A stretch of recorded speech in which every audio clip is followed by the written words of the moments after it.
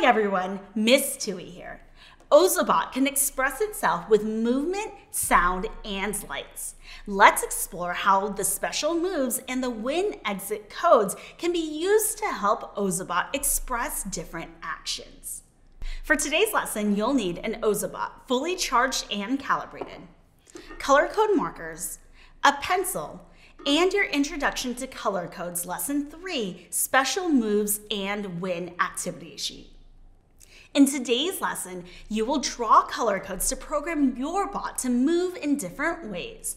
Observe how your bot moves after it follows a color code and connect the input of a sequence of color with the output of a special move.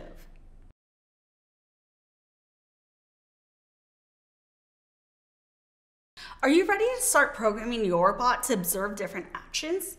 Great, let's get started. Look at your special moves and win activity sheet.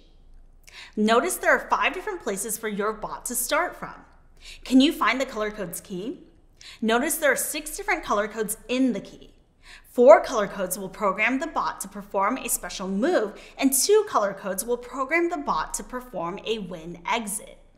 Now look at the missing color codes on the 3 different pathways. Where do color codes with a sequence of 4 colors go on a line? That's right. A color code made up of 4 colors, like the special moves, need to be surrounded by a black line on both sides. What about color codes with a sequence of 2 colors?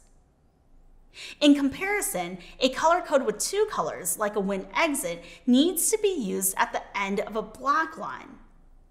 Now that you have found the color codes you will use and located where the missing color codes need to go, you will use your color code markers to complete all 3 pathways. First, you will add a tornado color code in the first pathway. Then you will add a zigzag color code in the second pathway. Since the special moves color codes are asymmetric, the spin color code will run opposite the tornado color code, and the backwalk color code will run opposite the zigzag.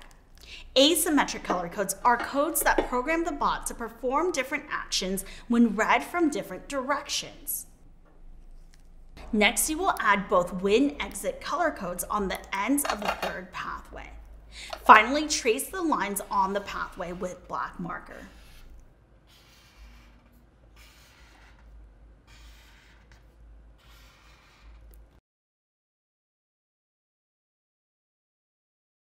Can you use the color codes key and your color code markers to complete each pathway? Put the tornado color code on the first path, the zigzag color code on the second path, and the win exit color codes on the ends of the 3rd path.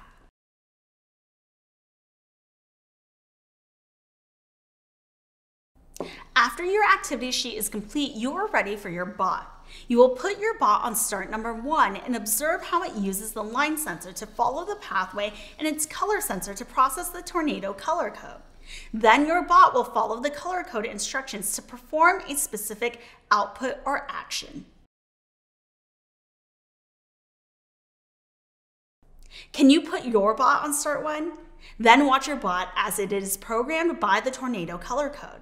What does your bot do?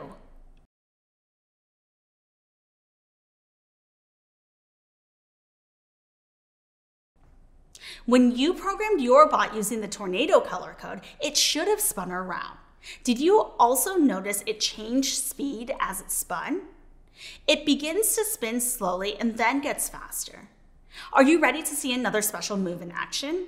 You will put your bot on start number 2 and observe how it uses its line sensor to follow the pathway and its color sensor to process the spin color code. Then your bot will follow the color code instructions to perform a specific output or action. Can you put your bot on start 2? Then watch your bot as it is programmed by the spin color code. How does the spin color code instruct your bot to move differently than the tornado color code?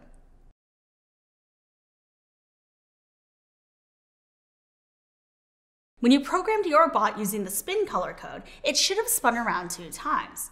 This time, the bot did not change speed. Did you notice the lights on the front of your bot also flashed as it spun?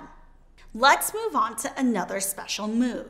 You will put your bot on start number 3 and observe how it uses its line sensor to follow the pathway and its color sensor to process the zigzag color code.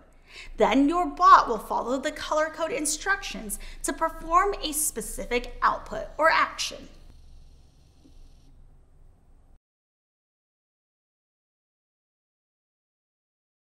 Can you put your bot on start 3? Then watch your bot as it is programmed by the zigzag color code. What does your bot do?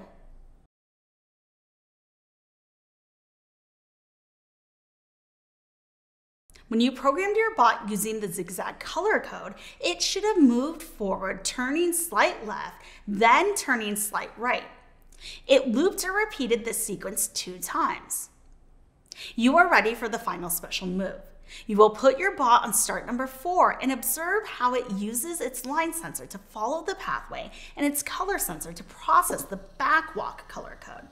Then your bot will follow the color code instructions to perform a specific output or action.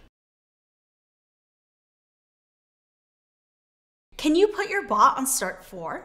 Then watch your bot as it is programmed by the backwalk color code. How does the backwalk color code instruct your bot to move differently than the zigzag color code?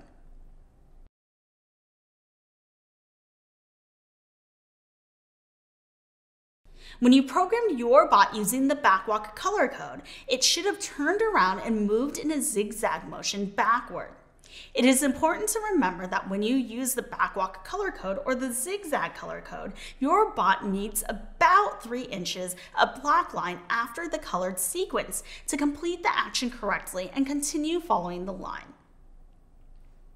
Now that you've seen some of the sweet moves your bot can do, let's look at what your bot can do when it completes a task or gets to the end of a line. You will put your bot on start number 5 and observe how it uses its line sensor to follow the pathway and then randomly choose a direction to turn at the intersection. After your bot decides which direction to turn, it will follow the color code instructions at the end of the line to perform a specific output or action. You will run your bot multiple times from start 5 until it has made its way to both win-exit color codes.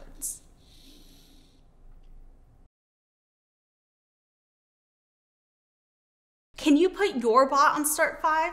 Then watch your bot as it is programmed by the win-exit color codes. How are the 2 win-exit color codes the same? How are they different?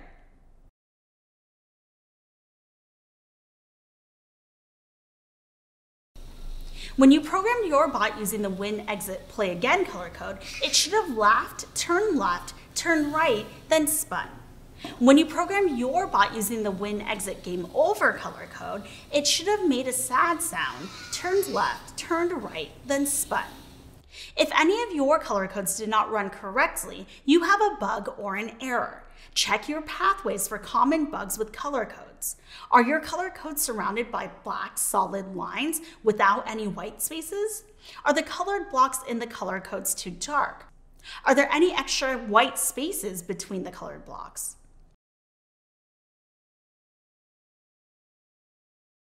Way to go exploring the special moves and win-exit color codes. If you had any bugs or errors, check your pathways. Time to check your work. Does your activity sheet have 3 completed pathways with black lines and color codes?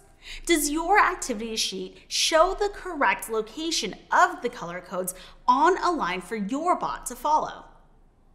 Does your activity sheet show how your bot can be programmed 2 different ways using asymmetric color codes?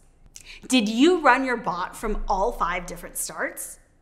Did you observe what the different color codes programmed your bot to do?